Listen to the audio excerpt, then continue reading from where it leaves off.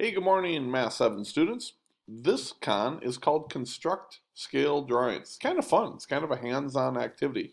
So I actually enjoyed this one. So here's what we're doing. Cole on this one is an urban planner. He wants to create a small scale drawing of a city block. Note that the block is a square width with a side length of 90. Okay, so we wanted to go 90 meters by 90 meters by 90 meters by 90 meters. Here's what we notice.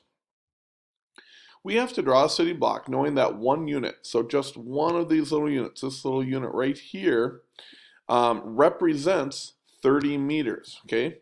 So if you think about it, here's 30 meters, 30 more going this direction, and then 30 more going that direction. So it's got to look like that, if that makes sense. So you need to take each of these dots and manipulate them until it looks like this, where it's 1, 2, 3 across by 3 down, which, by the way, 3 times 30 would be 90 by 90.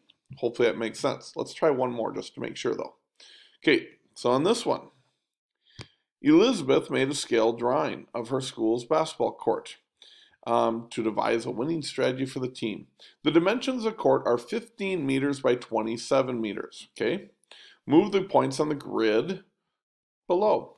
Notice that this length right here, if you go from right here, 1, 2, 3 units, represents 9 meters. So that length represents 9 meters. Well then, what does each little 1 unit represent? Well, since there's 3 of them, 9 divided by 3, one little square represents 3 meters. So, since we want one that is 15 by 27, and we know that each little unit represents 3, we need something that is, let's see, 15 divided by 3 is 15 divided by 3, 5, and then 27 divided by 3. What is 27 divided by 3? What is 27 divided by 3? Oh yeah, 9. So we need one that is a 5 by 9 drawing, which would look like that right there. 5 by 9. So that's what it's got to look like, guys. Hopefully that helps you. If you have troubles, see me at Google Hangouts. Bye-bye.